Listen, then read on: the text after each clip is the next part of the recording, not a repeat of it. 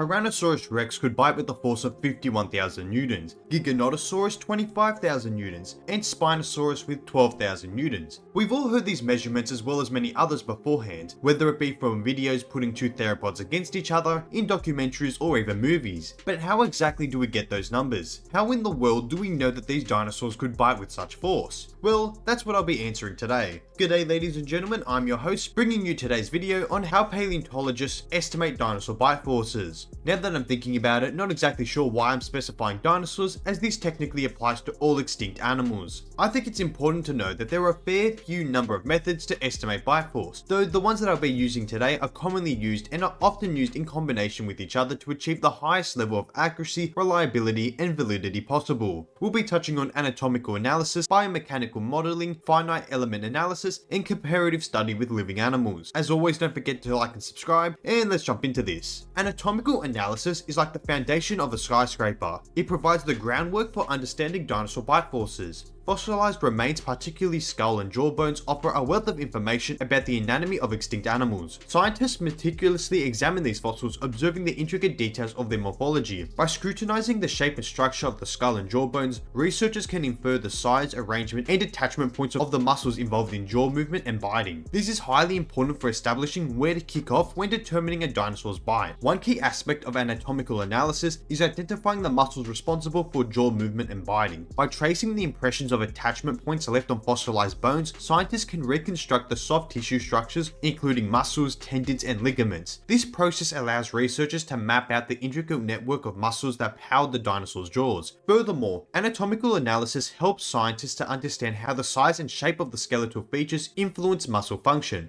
The size and shape of the jaw bones and arrangement of teeth can provide clues about the forces exerted during biting. The perfect example of this is by comparing the T-Rex and the Spinosaurus. You can clearly see that one's more robust with teeth meant for crunching down on bone, while the other is a lot more slender, meant for fishing. By examining the morphology of the skull and jaw bones in detail, researchers can infer the mechanical advantage of different muscle groups and estimate the bite forces that they were able to exert. Overall, anatomical analysis forms the foundation of measuring dinosaur bite forces. By carefully studying the fossilized remains of the dinosaurs, they can create an estimated reconstruction of their anatomy and then gain insights into their size, arrangement, and biomechanical capabilities of the muscles responsible for jaw movement and biting. And yes, knowing the bite force of, let's say, a T-Rex is cool and all, but this knowledge is actually essential for understanding the feeding ecology and evolutionary adaptations of these fascinating creatures. Now we move on to biomechanical modeling. This is a powerful technique that complements anatomical analysis in the study of dinosaur bite forces. By utilizing sophisticated computer simulations, scientists can recreate the biomechanical behavior of dinosaur jaws and muscles with a high level of accuracy. These models incorporate a multitude of parameters, including muscle size, leverage, and joint mechanics, all in which simulate the complex interactions between skeletal elements and soft tissues during biting.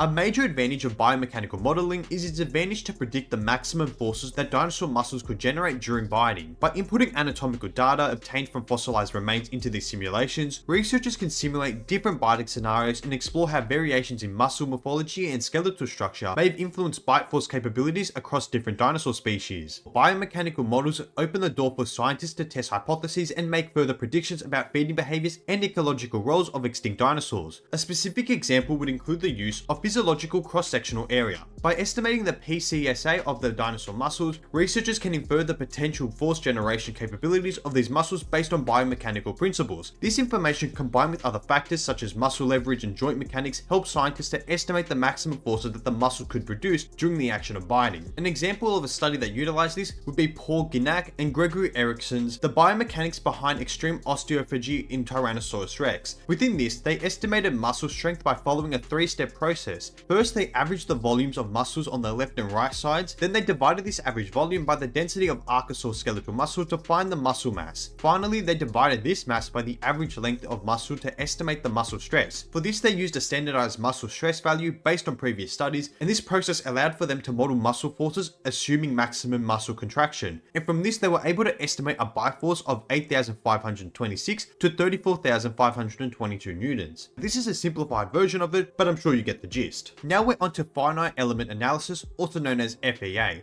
This is often used in conjunction with anatomical analysis and biomechanical modeling to provide a more comprehensive understanding of dinosaur biomechanics. Like biomechanical modeling, FEA allows for researchers to simulate the stresses and strains experienced by skeletal structures during biting, providing valuable insights into the forces exerted by muscles. In context of studying dinosaur bite forces, FEA enables scientists to analyze how different factors such as muscle size, leverage, and bone density contribute to the overall biomechanics of biting. Integrating FEA with other method researchers can refine their estimations of dinosaur bite forces and gain a more detailed understanding of the biomechanical capabilities of these ancient creatures. A specific example of its use is by Emily Rayfield, who used FEA to estimate the Tyrannosaurus bite force. The force ranged from 31,000 to 78,060 newtons, which were applied to individual teeth in the model. These forces were based on calculations by other paleontologists and observation of tooth puncture marks on the bones bitten by T-Rex. Rayfield's findings supported the puncture pool feeding hypothesis, indicating that T-Rex's skull was equally adapted to resist biting and tearing forces. The model showed that major stresses during biting occurred in the skull pillar-like parts and nasal bones, while loose connections in the cheek region acted as shock absorbers to protect other skull structures. So to be honest, FEA is more like a subcategory of biomechanical modeling, being more specific.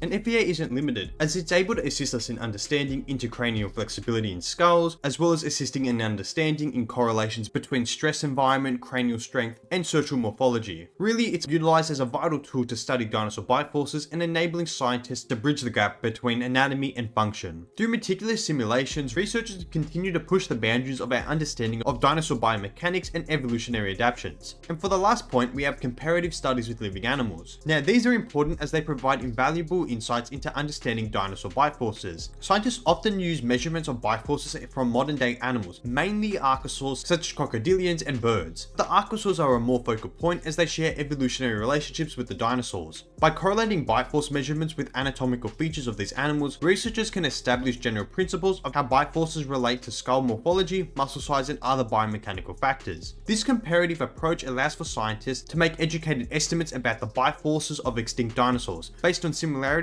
in anatomy and function with their living relatives. For example, if a particular species of extinct animals shared specific jaw morphology and muscle arrangement with a modern crocodile, researchers can infer that they likely had a comparable bite force. Now, this isn't a dinosaur, but let's say you found the jaws of a Dinosaurus, and then you went through your whole process of stress testing and all that sort of stuff, and then you see you had the bite force of, let's say, 3,000 newtons. Then you might think, hey, we figured it out, it was 3,000 newtons. But then if you compare it to a saltwater crocodile, you realize that you have a problem, as there is no way that Dinosaurus would have the same bite force of a saltwater crocodile. I'm just saying it greatly assists in the understanding of bite forces. Similarly, if a dinosaur exhibited characteristics similar to those of modern day predatory birds, such as raptors, scientists can make informed predictions about its feeding ecology and hunting behavior. By studying the diversity of bite forces amongst modern animals, scientists can gain insights in the range of potential feeding strategies and ecological roles that dinosaurs may have occupied in their respective ecosystems. Thus, comparative studies with living animals serve as a cornerstone in deciphering the biomechanics of dinosaur bite forces. By leveraging the wealth of anatomical and biomechanical data from both extant and extinct species, scientists continue to advance our understanding of dinosaur feeding strategies and evolutionary adaptations that shape their predatory strategies. And that pretty much helps us YouTubers when debating this to be like, hey, T-Rex had a stronger bite than Giga, hence it wins. Wrapping this up into a nice bite-sized piece, the measurement of dinosaur bite forces relies on the combination of methods including anatomical analysis, biomechanical modeling, finite element analysis, and comparative studies with living animals. Anatomical analysis provides the foundation insights into the anatomy of the extinct animal, while biomechanical modeling and FEA simulate the biomechanical behavior of dinosaur jaws and muscles. Comparative studies with living animals offer additional insights by correlating bite force measurements with anatomical features. Together, these methods assist scientists to attempt to accurately unravel the mysteries of dinosaur feeding behaviors and evolutionary adaptations. And now, we've reached the end of the video. And yeah, this one was a fair bit more sciencey than the usual, but I appreciate if you've watched up until this point. As always, don't forget to like and subscribe, and I'll catch you on the next video. See ya.